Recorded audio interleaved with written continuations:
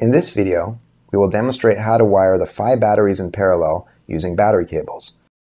To do this, you will need the following tools: safety gloves, a torque wrench, an 11/16 inch socket, and a 3/8 inch socket. Before wiring the 5 batteries, make sure all the battery's built-in breakers are in the off position.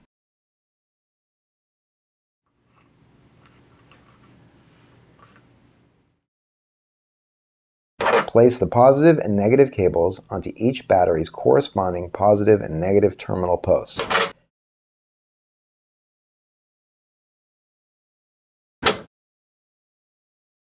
Watch the How to Connect a Lug to the Terminals video for a more detailed explanation. You can find this on the SimpliPhi YouTube channel.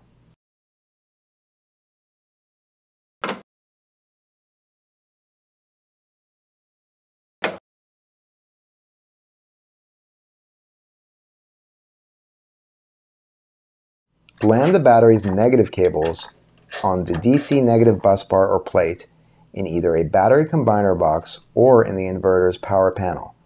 Make sure all the battery's cables are identical length and gauge.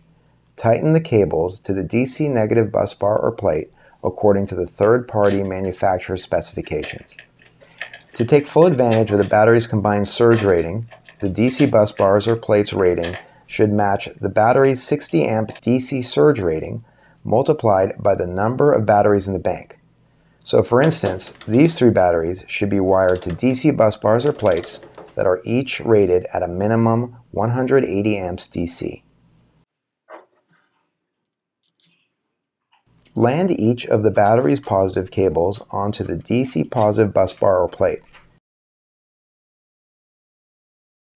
Remember, these cables are identical length and gauge, not only to each other, but also relative to the negative cables. Tighten the cables to the DC positive busbar or plate according to the third-party manufacturer specifications. Although you might be used to paralleling lead-acid batteries using battery-to-battery interconnect cables, SimpliPhi does not recommend this wiring method.